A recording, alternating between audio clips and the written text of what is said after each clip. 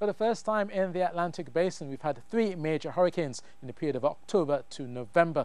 And also we've tied for the most named storms ever. 2005 held a record at 28. We've now reached that milestone with 2020, and we've also had the 12th hurricane of the season. You can just see here Hurricane Eta, which formed over the very warm waters of the Western Caribbean, going from Category 1 straight up to Category 4 in just 12 hours, and obviously set to impact Nicaragua as well as Honduras, maybe up towards Belize as well, and parts of Mexico. Rainfall amounts 900 millimeters, nearly a meter of rainfall, expected to cause life-threatening flash flooding as well as riverine flooding all the way across parts of Central America. You can also see some of that activity out towards Jamaica, 300 millimeters expected here. Now the winds will be concentrated especially around the area of it making landfall out towards Honduras, along the border into maybe parts of Belize as well. Could be seeing tropical storm conditions, and also some gusty winds are likely out there towards Jamaica.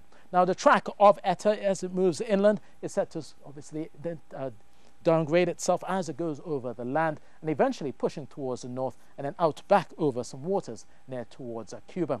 But right now we are seeing some effects of Eta out there in Jamaica. Some windy conditions, thunderstorms expected through Tuesday, also scattering of showers likely for Port-au-Prince, but it's a completely different story out towards the east.